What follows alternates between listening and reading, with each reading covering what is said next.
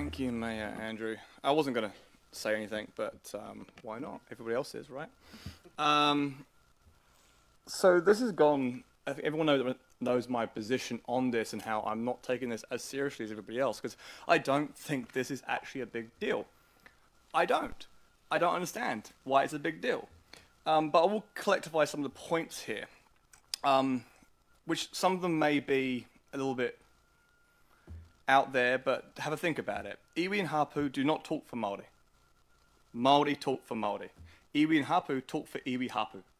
There's a difference, and there's a fundamental difference. We're probably going to see around somewhere in the region of 12 to 13,000 Maori people in our district. People like my family, who whakapapa from up the river, who have not stepped one foot in a marae, and won't. They are Māori. Their DNA markers are whakapapa back to Māori.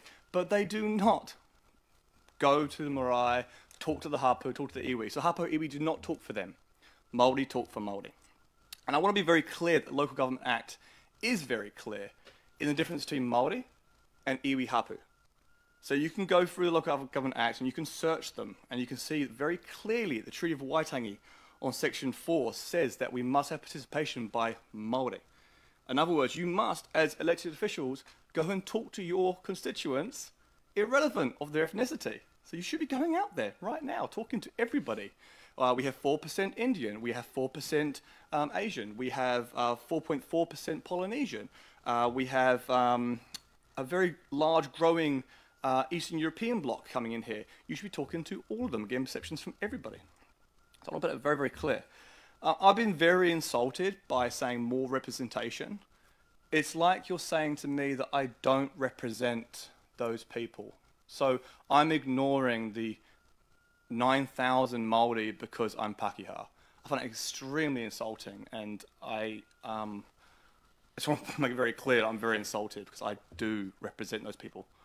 Māori share views. Every person in the council should be obtaining views. So when they say about perspectives, you should be getting perspective. That's good governance. If you're not being a good governor, that's on you. Treaty is about iwi chiefs, not the people. So when we say honour thy treaty, this is Māori wards, not iwi wards. This is not mana whenua, this is tangata whenua.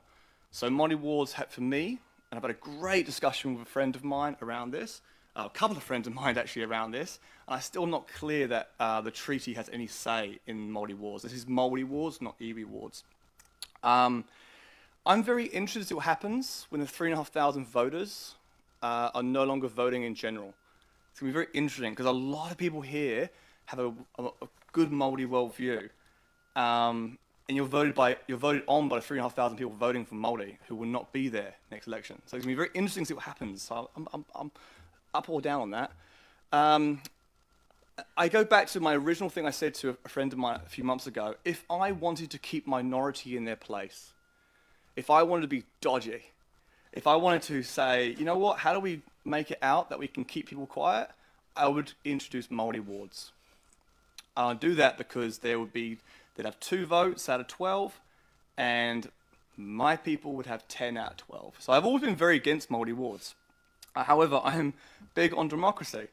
This was a simple system. It should have been a very simple thing. We went out to referendum and said, hey, do you want wards based on electoral roll? Not Māori wards, because everyone gets confused between Māori wards and Māori wardens, apparently.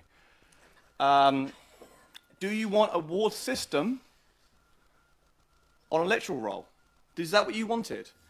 And I've got my numbers in front of me on my spreadsheet. Yes, you did.